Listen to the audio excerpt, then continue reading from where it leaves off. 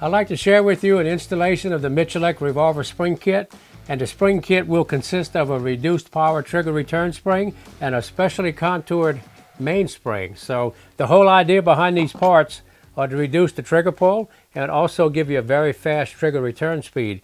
Give you an idea, we have a stock Smith & Wesson L frame here.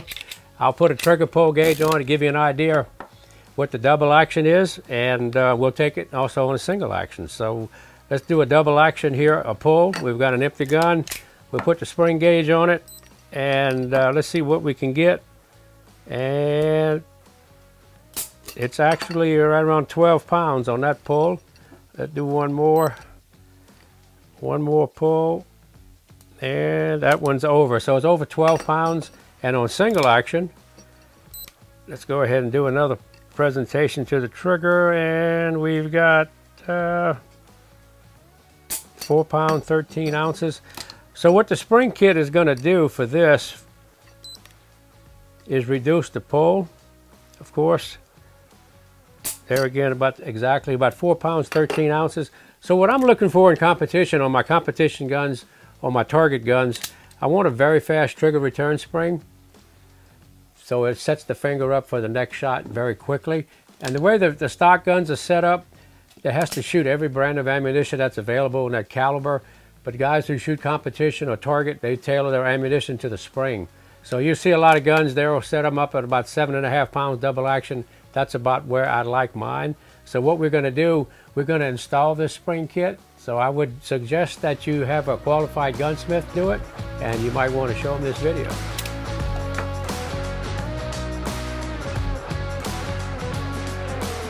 So I'll give you an idea of how to install this. We're going to go ahead and make sure the revolver is totally empty. I have an L frame here.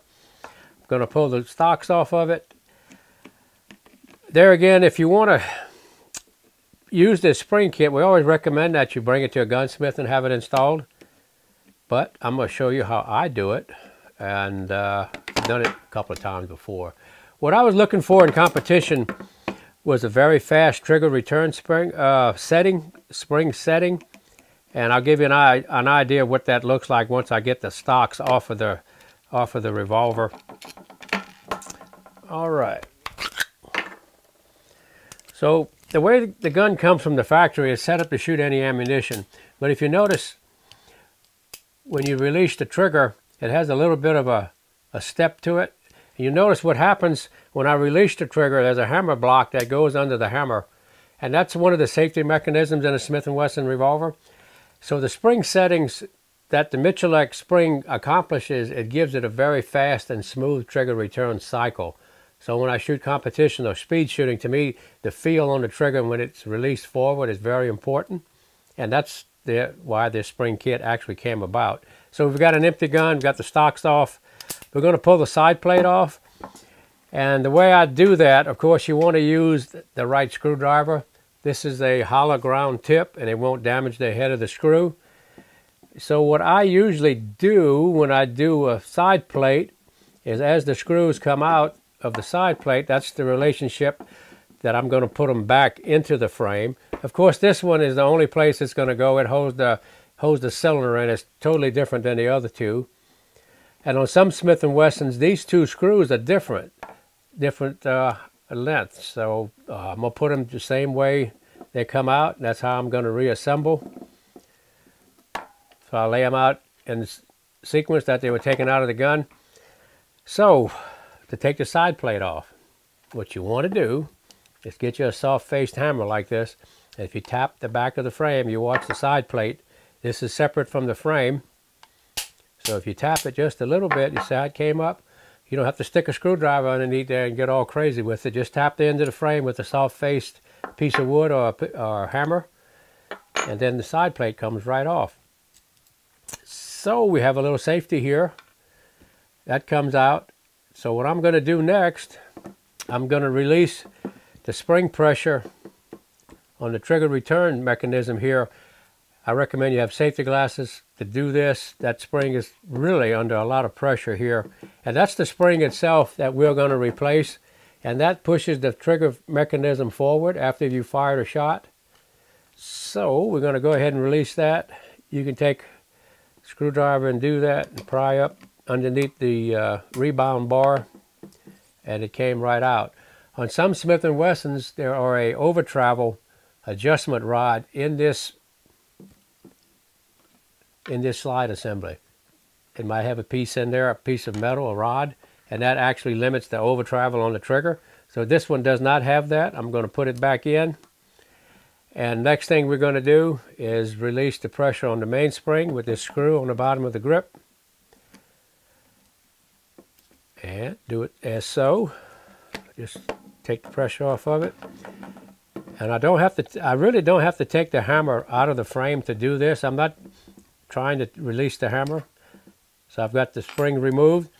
And this little stirrup here on the new guns is a separate piece from the hammer. So if it flips out of there, you might have to pull the hammer to put it back, but I've used caution to where I left it in the gun. So we're going to take the new spring and install it. You want to be aware that they actually make a correct tool for this application. I'm going to use a punch. You really want to be careful that when you do this, you don't impale your finger with a screwdriver.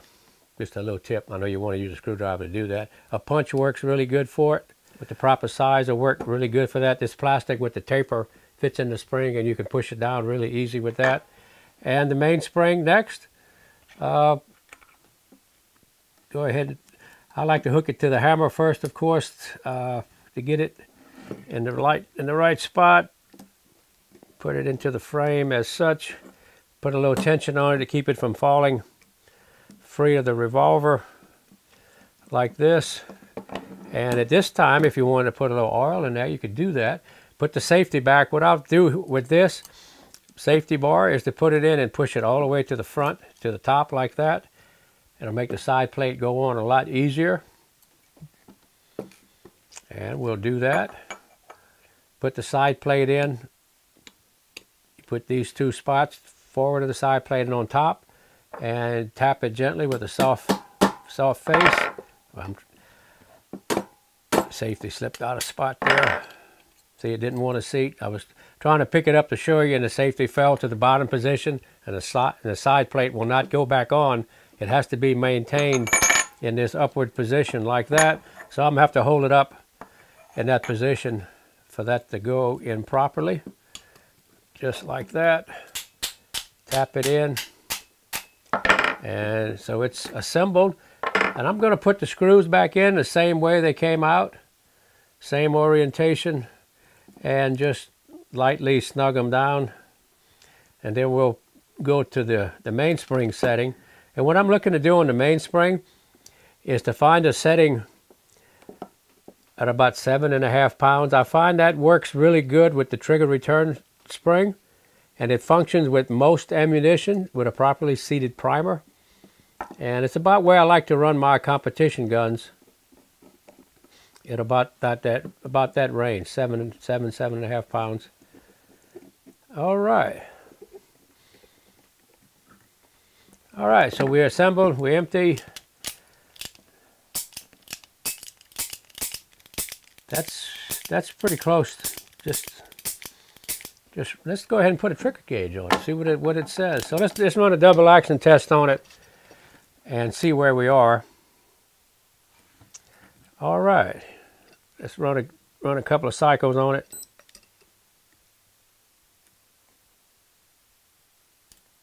That's still a little bit more than I like.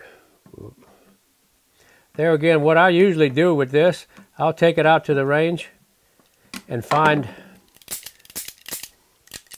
All right, let's try it again. Get in a position where I can show you what I'm doing here. Yeah, it's about 7, right at a little over 7 pounds. We'll try a single action pull.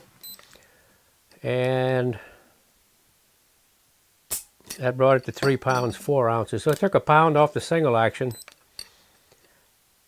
and about 6 pounds off the double action. You can hear the difference in the gun. It feels, now it's going to be sensitive to ammunition changes, so most of the guys who shoot competition or target will tail their ammunition for this spring setting. Another thing that I like to do. Of course, I want to bring it out to the range in this condition and actually shoot it with the ammunition that I want to shoot in it. And if it doesn't work, you can tighten it up or you can loosen it up. You notice the mainspring tension screw is protruding from the frame, whereas a factory setting, let me bring it to a factory setting, and this is something, give you an idea how much difference it is. That's the factory setting. It's relatively flush. So my setting was, say, this tall out of factory. So what I do, I take a dial caliper and try to get a setting so I know it's 80 thousandths worth of projection this way. So it's actually 80 thousandths too long on the mainspring. So what I would do before I would cut this tension screw, would take the firearm out to the range, shoot it with my ammunition of choice, and if it runs really good, I'll take this screw out of the frame